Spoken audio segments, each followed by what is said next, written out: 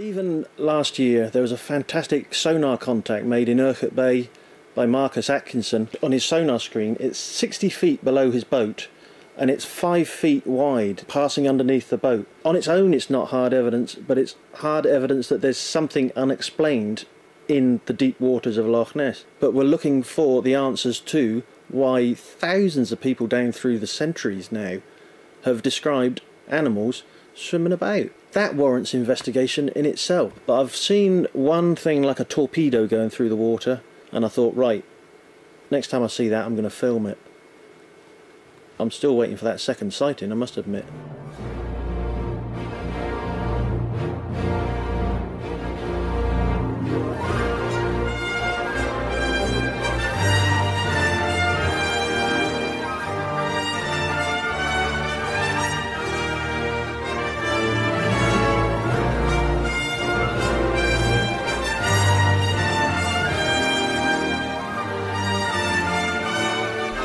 Supported by high-tech drone technology, the latest in NESSIE research, and eager amateur filmmaker Thomas Park, I headed north to pick up the search for this most majestic of beasts. Along the way I would be speaking to colourful local characters, esteemed experts and fellow NESSIE hunters from around the world in my quest to fulfil a childhood dream and solve one of the greatest mysteries of our time.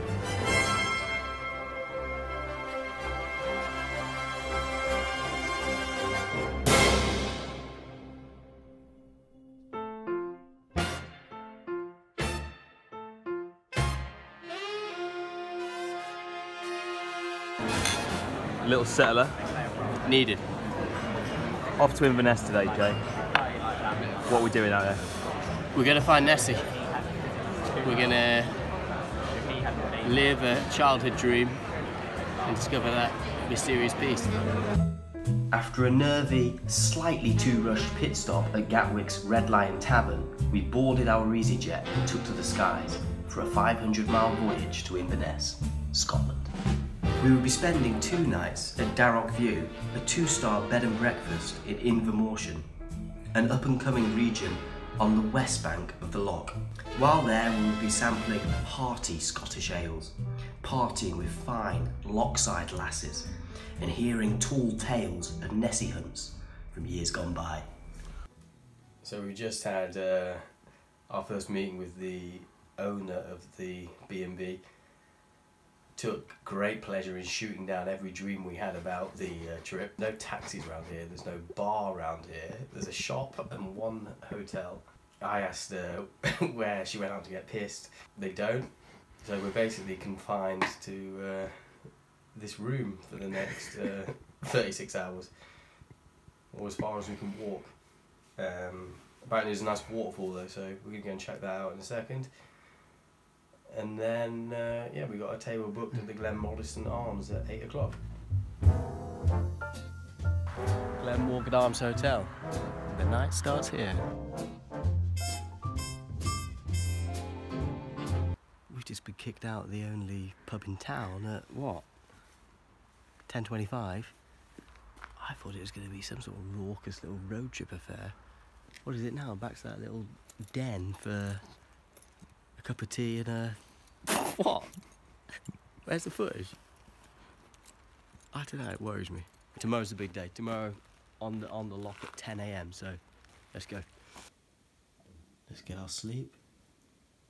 Let's reconvene at the breakfast table. Who knows what tomorrow brings?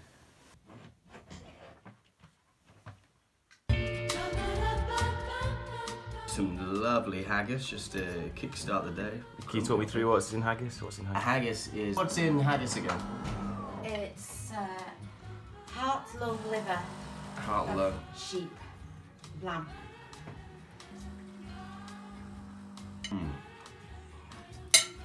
I don't know, it tastes like organs. We go, day 2. Got my little fleece on. Beautiful day.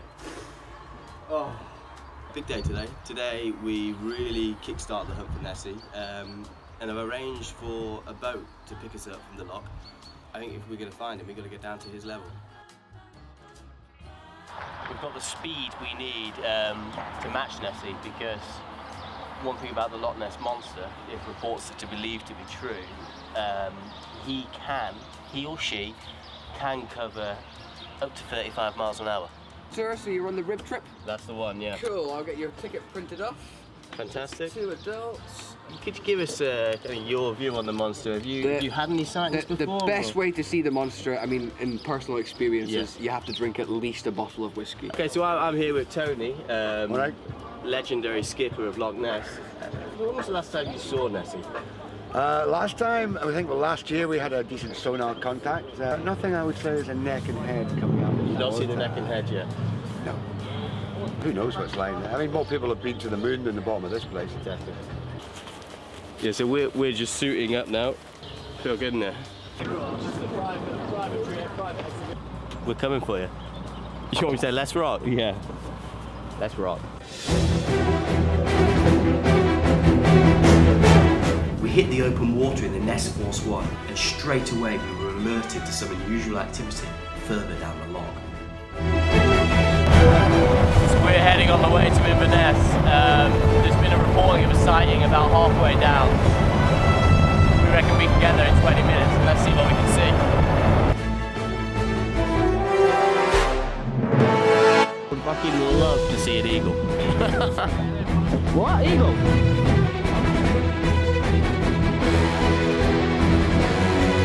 As we approached the coordinates in question, the boat's sophisticated sonar system went into overdrive. Suddenly the ripples in the water gave way to something much larger. Surely we hadn't solved the mystery so soon. Any sightings of the beast yet? No confirmed sightings, no. We're here at Urquhart Castle. Described as what, the world's oldest cafe by our skipper just now. Been around since the... I should have been listed more, shouldn't I? In the shadow of Urquhart Castle, our skipper told us a tale of a legendary Nessie hunter named Sir Steve Feltham. He had recently been recognised by the Guinness Book of World Records for the longest consecutive spell hunting for the Loch Ness Monster. Steve Feltham. So he lives on the loch. On the loch, yeah. Right down there, in the shadow over there, the top right-hand corner of the loch. He sells these little model Nessie things. That's we've got to go and see him. We're being serious about finding this monster. Yeah, Steve's the man, like, he's the keeper of the vault. He must have a few sightings under his belt then. No, he's seen one thing. He's worth a little chat to. After a bracing yet unsuccessful hunt, we headed back to dry land and the global hub of Nessie hunting, Fort Augustus. Before tracking Steve down, we wanted to soak up some local culture and speak to some fellow Nessie enthusiasts. This is the Loch Inn, rated on TripAdvisor as the 3rd best establishment in Loch Ness. Let's check it out. You're a local of these parts? Yeah, born and bred. So how many times have you laid eyes on this mythical Nessie? I haven't. Have you had any sightings since you were here? Sorry? So, what's your name? Having a nice, nice ale, just about past midday. So I'm not going to be in a porn film or anything, am I? Have you seen him yet? How can you see monster? Nessie, have you seen him? No. Wait a minute, what are you doing it for? You haven't seen him? No. One of these things that will never be known, maybe. Yeah. I've never seen it personally, have you, Dave? I just spent the night in the hills. Front page of the Inverness Courier, Nessie discovered. What's your reaction? About time. I got a very small head, so I'm not sure if that works or not. That's alright, that. I could see myself wearing that. Have you spotted it yet? No. Are you a believer? And what? I believe there's got to be a monster there somewhere, isn't there? Life's not worth living otherwise. Do you expect to while you're here? I don't know. My name's Jeff. Jeff. Are you a believer yourself? No. I take it you're hunting for the monster? Of course. Tourist trappings.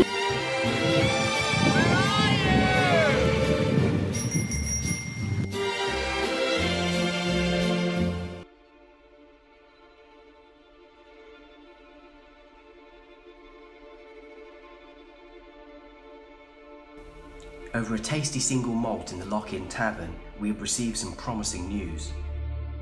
Apparently Steve was available to talk that very afternoon in his caravan in Dorez, just 25 miles north of Fort Augustus. We jumped straight into Fiat and set off immediately. This was a massive moment in the hunt, and we both knew it.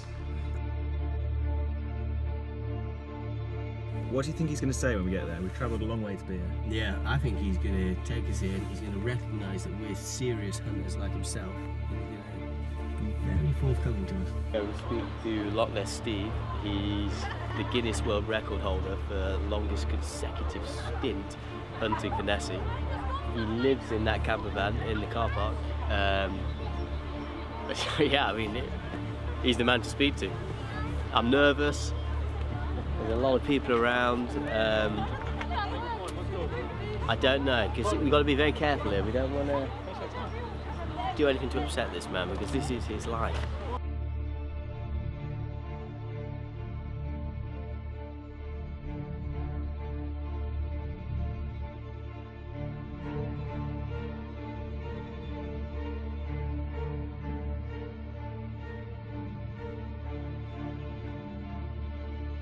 How often do people come down here wanting to film you?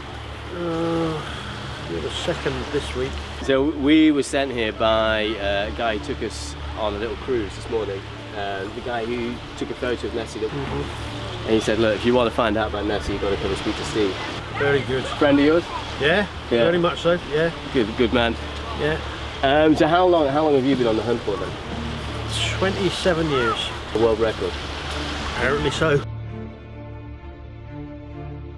So how often are you out actually hunting? It varies from decade to decade. Yeah. You know, there's no pattern to watching for Nessie really. And what's been the most memorable moment of those 27 years? One big disturbance at the other end, and we couldn't tell what that was. Yeah, we're just waiting for that second sighting now. Yeah. Yeah. And make all the models, yes. When did you start doing that? When I first arrived here, full time. They bring in the money that keeps me hunting. Yeah. Oh, you're going to buy one, weren't you, Rico? Yeah, I don't have any cash on me. That's the only. Take card. Take card as well. Great. The meeting of two Nessie scholars hadn't gone as planned. I walked back to the Fiat feeling frustrated at the lack of rapport and answers. The only thing I come away with was a plasticine Nessie model. It felt like we'd hit a real dead end. Where are we now? We're at Nessie land now. Spirits are low. We embarrassed ourselves in front of Steve. We belittled him. This trip's mainly about searching for lost youth. We showed ourselves to be cynical old men. Now we're going to Nessie land. We're going to put that right. We're going to get some facts about Nessie. We're going to have some fun with Nessie. We're going to put this show back on the road. Let's go.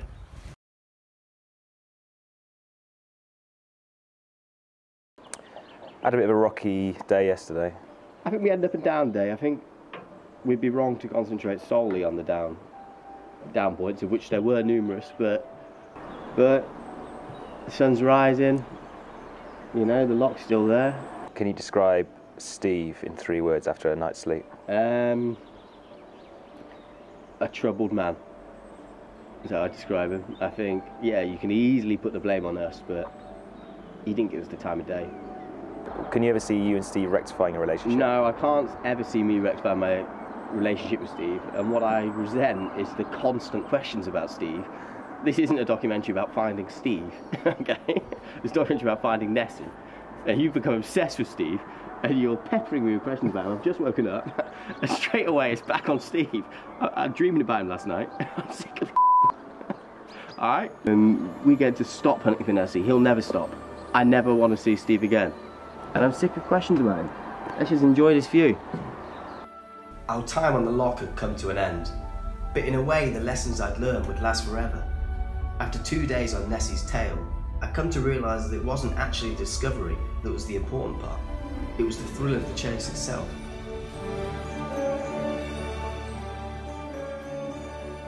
I might not have discovered a 65-million-year-old monster, but I had rediscovered something else. A childlike sense of adventure. I'd had a lot of fun too. It was fun, wasn't it, Tom? Yeah, it was great, mate.